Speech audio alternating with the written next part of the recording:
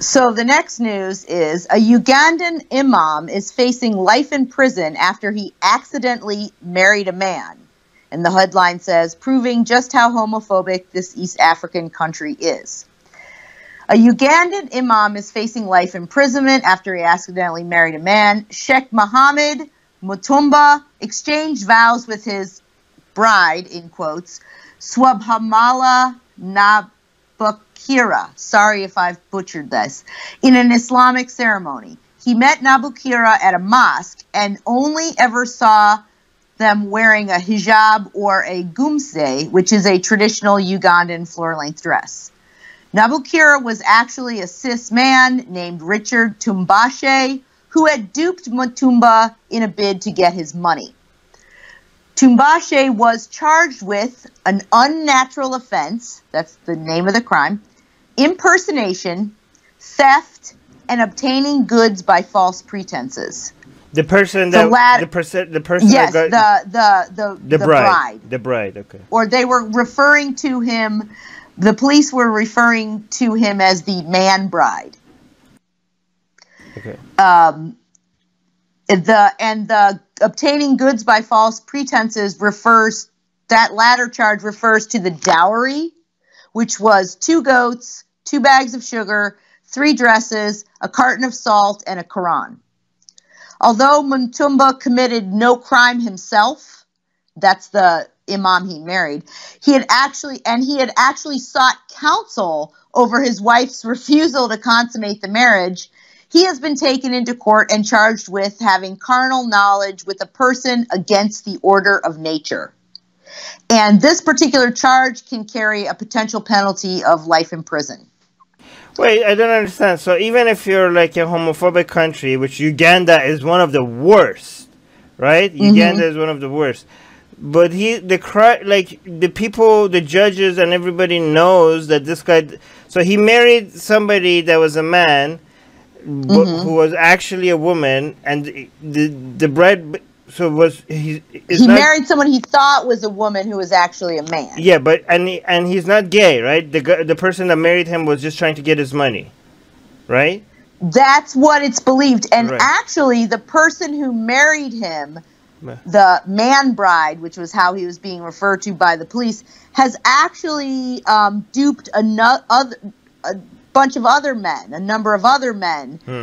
Maybe not to the point of marriage, but he's tricked them into believing he was a woman, and they'd fallen in love with him, and then later she would steal the money. Because of the hijab? Hijab and maybe the conservative clothes, and they're probably not having any kind of premarital relations. Right. So apparently the police commander in that district had said that this person had actually done something similar. But with regard to the imam, another imam at the mosque said that he had to dismiss him and have him charged to protect the integrity of the faith. That was that guy's But that quote. doesn't make any... Okay, well, none of this makes any sense, of course. Right, exactly. But this makes even less sense because... You're like even in Islam with all the nonsense. Wait, this is not this.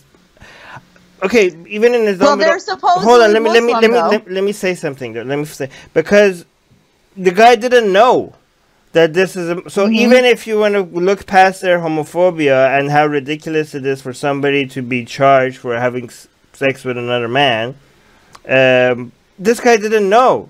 Like it was unintentional.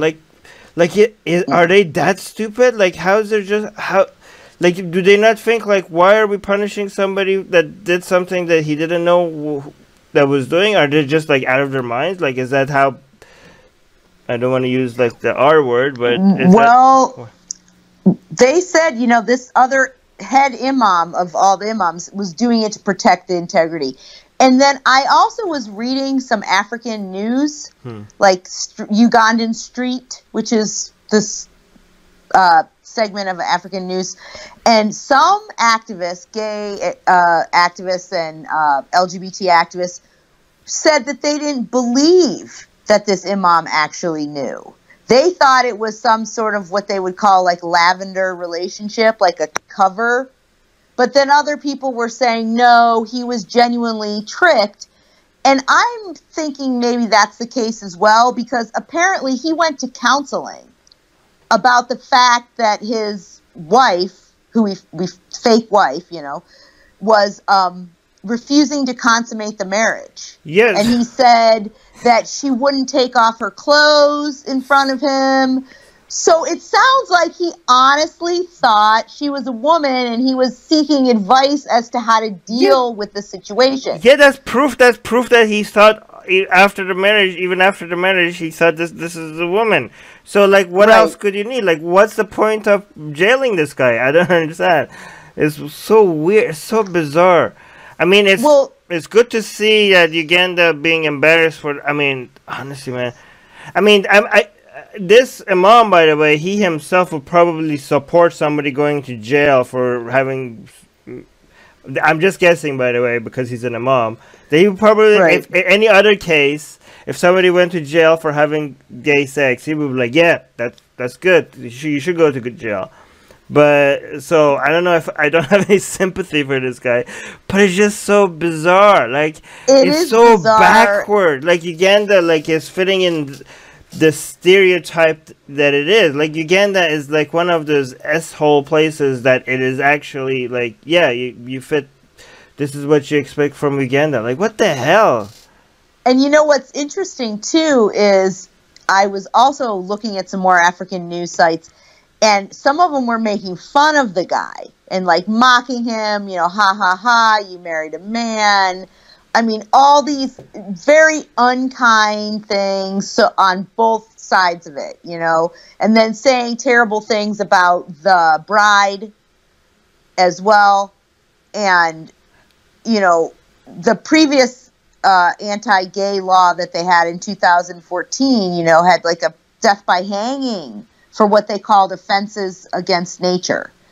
So, I mean, yeah, the whole society is really very homophobic. So the top comment is by Ian. He's saying, geez, almost happened to me last week in Thailand. Was off to get married to a stunning lady I had just met. Went to the church and she pulls in.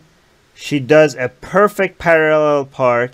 And I was like, hang on a effing second. So the perfect parallel park gave it away. No, maybe you asked her where she wanted to go to dinner and she told you an actual place.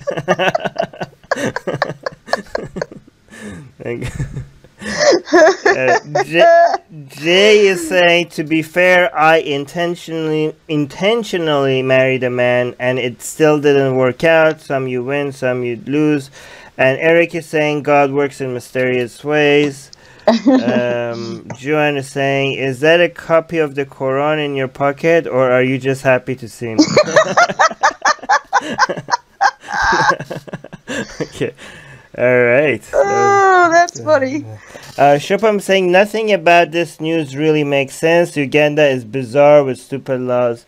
Yeah, actually, I really want to go to Uganda, but I'm scared, so I'm not going to go. Well, you know what's really interesting? That there's a film all about Uganda, about how it was a lot of these very virulent anti-gay and homophobic ideas were kind of imported to some degree by Christian evangelicals. Right. Trying to think of what the name of the film is, but it's a whole film about this and these dominionists who brought a lot of this. And the guy who wrote a book called Scott Lively, he was the one that a lot of this is.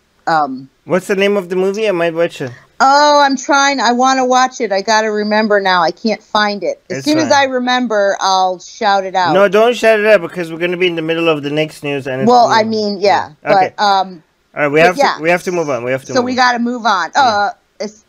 Godless Uganda. God loves you. God loves Uganda. Wow, you're so atheist because you read God loves and you said God. I read it as godless. Yes, God loves Uganda. Such an atheist. All right, okay. Atheists are under attack in many places. If they were Christians, their voices would be heard. If they were Jews, their voices would be heard. If they were Muslims, their voices would be heard. But they are atheists, and not many seem to be listening. Let's make it difficult for them to ignore us. We have built a global community, and now we are tearing down geographic, cultural, and language barriers so we can find each other and support each other. In the last decade, we have built the largest atheist community in the world. Now we're doing the same in other languages. With your help, we have started Atheist Republic in Persian and Arabic. انضميت مؤخرا لأسرة Atheist Republic وحيصير عندي بودكاست باللغة العربية. As we grow, we can dedicate more time, staff, and resources to start doing the same in Spanish, Portuguese, Malay, Bengali, Urdu, Hindi, and other languages. We are providing community, support, informative content, and amplifying the voices of those who need protection, especially in countries where people feel isolated simply for their lack of belief. We want to be there for them, and we are only getting started. Help us get there. Check in the description for ways you can support our projects.